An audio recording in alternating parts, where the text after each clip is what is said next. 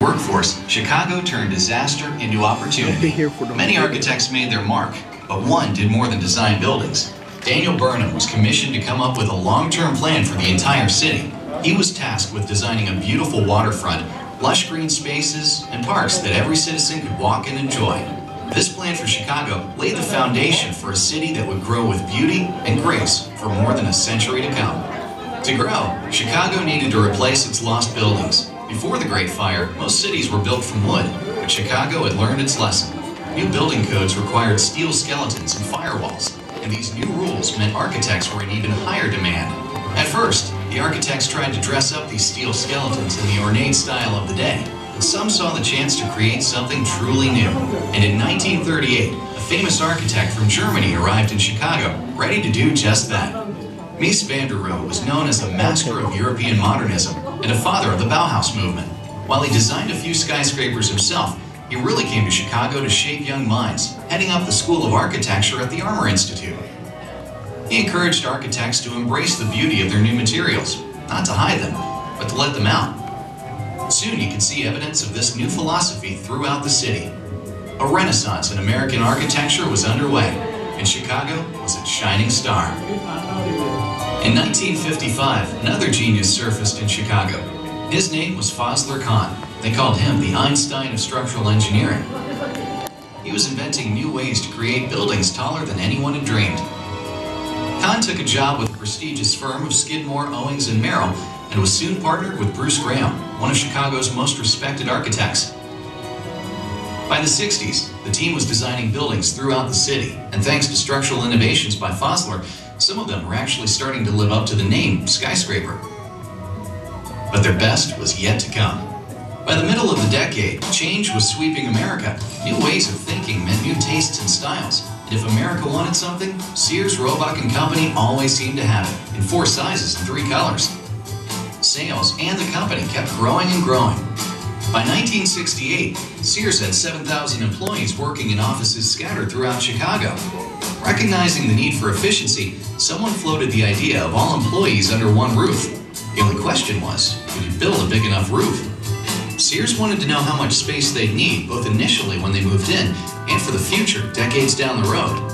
So Sears hired some consultants, and those consultants had the latest in cutting-edge technology at their disposal. They called it a computer.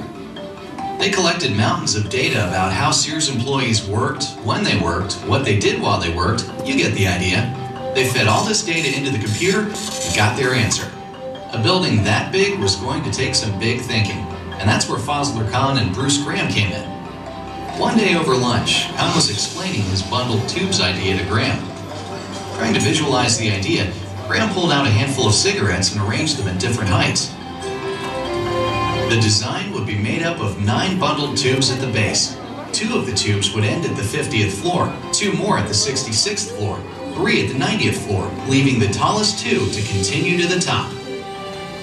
While Sears wasn't trying to break any world records at first, they quickly decided to expand their plans and go for the record of world's tallest building. That meant building a structure 110 stories tall with nearly 4.6 million square feet of interior space. Word quickly got out, and overnight, everyone wanted to be a part of a new world record. Sears wanted the perfect location for their new world record home, so they purchased 2 city blocks near the Chicago River and Chicago's famous Loop. And in August 1970, they broke ground. The project was so big that it took a year before the foundation was complete and the iron workers could get started.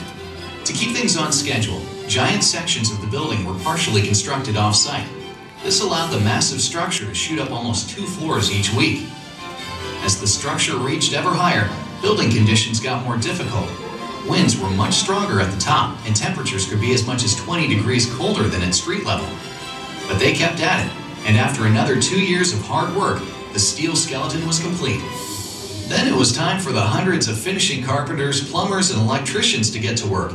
And they brought along 145,000 lights, 25,000 miles of pipe, 43,000 miles of wiring, 104 elevator cars, 992 toilets, and 796 faucets. Not to mention 16,100 tinted windows.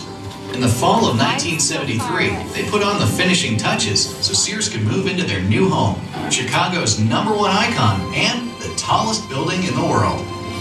Before long, the tower started to feel like home. And by home, I mean a place where thousands of people like you came through every day. The Sears people were very proud, and they embraced their local and international guests. As times changed, the tower changed too.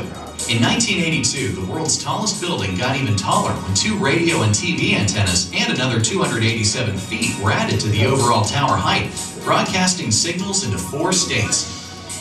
And over time, the tower grew to be a city within a city, complete with coffee shops, a bakery, variety of restaurants, a health club, a car wash, a bank, doctors and dentists, a conference center, even its own post office.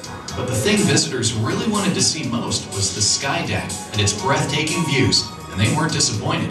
The tower's sky deck has always been and remains one of Chicago's must-see destinations. After holding the world's tallest building record for 22 years, the tower was surpassed in 2004 by the 1,473-foot Taipei 101 Tower in Taiwan. But thanks to the TV antennas, Chicago's tower held on to the world's tallest structure record at 1,730 feet. And to add to its impressive numbers, today's tenants recycle a whopping 445 tons of paper a year, sparing 3,500 trees. Other efforts have cut water use by 10 million gallons per year and carbon emissions by 51 million pounds since the tower was built. So while the tower might be sleek and black on the outside, it's quite green on the inside. An inside that's home to world-class broadcast facilities, customer call centers, and over 100 different companies including law firms, financial institutions, and insurance brokers. Even decades after its completion, the tower is still considered one of the world's premier addresses for business. Up to 25,000 people pass through its doors every day, and the tower draws well over 1 million Skydeck visitors annually. They flock from every corner of the globe to experience views unmatched in America's heartland. And the team from Skidmore, Owings, and Merrill is still making an impact on the tower. They designed the Ledge, 4 retractable glass-floored viewing areas that extend over 4 feet outside the west side of the Skydeck. This engineering marvel puts you 1,353 feet out over the city.